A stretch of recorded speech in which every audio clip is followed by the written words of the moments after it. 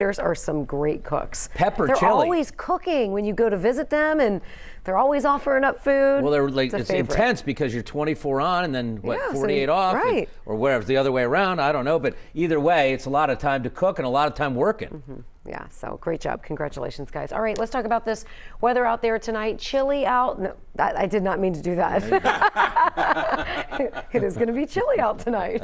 Chilly night, a great night for chili, soup, anything warm, right? Because we do got another cold March evening coming up for us. You're borrowing someone else's line. It's starting to rub off just a little bit. Let's talk about moving ahead here. We've got showers coming our way tomorrow night. We've got some chilly showers moving in here Thursday night into early Friday, followed by the chance by what looks to be increasingly likely that we have at least an accumulating snow over the weekend. How much is still up in the air, but I think odds are better than not we end up with a little snow, especially in the grass this weekend.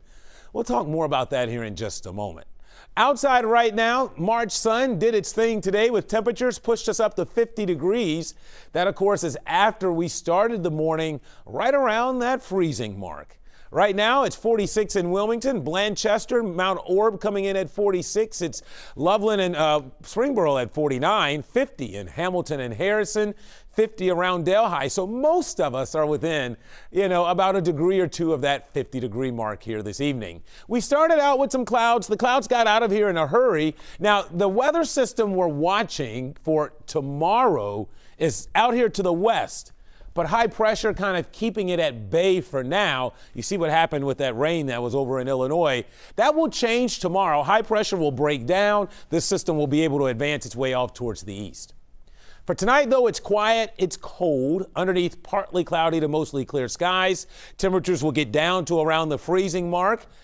May even sneak into the 20s out in some of the burbs. So, yeah, a freeze certainly expected overnight tonight. Let me show you Futurecast here. So nothing to worry about when you wake up tomorrow morning. In fact, I think your Thursday should be fairly decent for March. We'll have sunshine early. Clouds will fill in throughout the day. We're still headed for highs in the low to mid 50s, so that should feel pretty nice, right? Now, after 8 or 9 o'clock tomorrow night, you see it right here. Here comes rain. It will overspread the area during dinner time. Not particularly heavy, but it'll make it kind of yucky out, especially with the chilly temperatures that will be in place. And Friday's just going to be kind of dreary and gloomy with on and off little mist drizzle, maybe occasionally a few showers out there as we start the weekend with clouds. Saturday, though, is the better of the 2 days over the weekend because Saturday will be in between systems.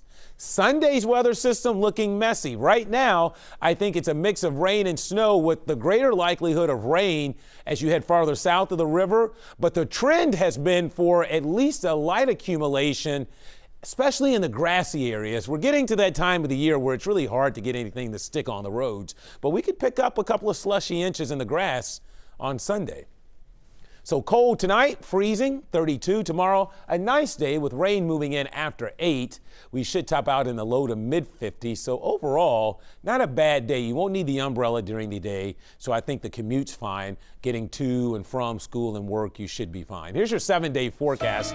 This does not look like the middle of March, folks. Where was this 7-day in February when we had 70s all over it? This is certainly looking more like February should have for us. Notice our normal high is 50.